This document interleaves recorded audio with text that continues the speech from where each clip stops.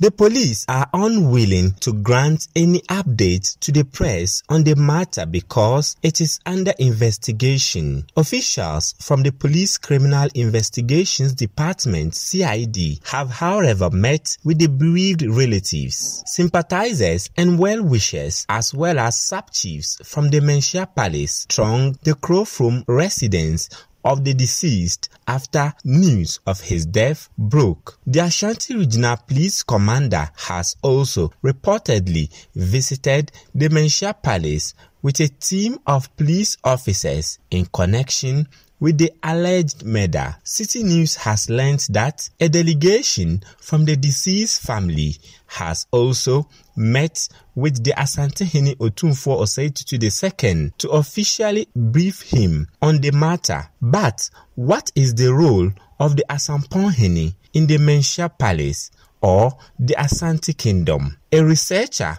and historian at the Menchia Palace explains to City News. Asamponhene is a unit under the Manyure division. That unit has a special duty, and that special duty is when Asantehene goes to war, the golden stool accompanies the Asantehene, and it is the duty of Asamponhene to fight in front of the golden stool.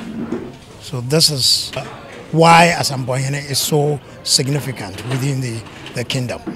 The present Asamponhene, who has just passed on, comes from the father's, that is the patrilineal side of Asantehene, because Asantehene's father is from Asamponhene. It means a lot.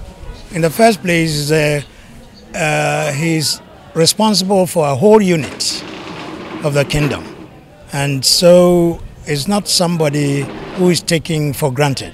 He's a very important person within the Ashanti Kingdom. The death of the Asamponhene has really shocked many souls in the Kumasi metropolis and the Ashanti Kingdom at large. Reporting from the Menchia Palace, I am Hafiz Tijani for City News.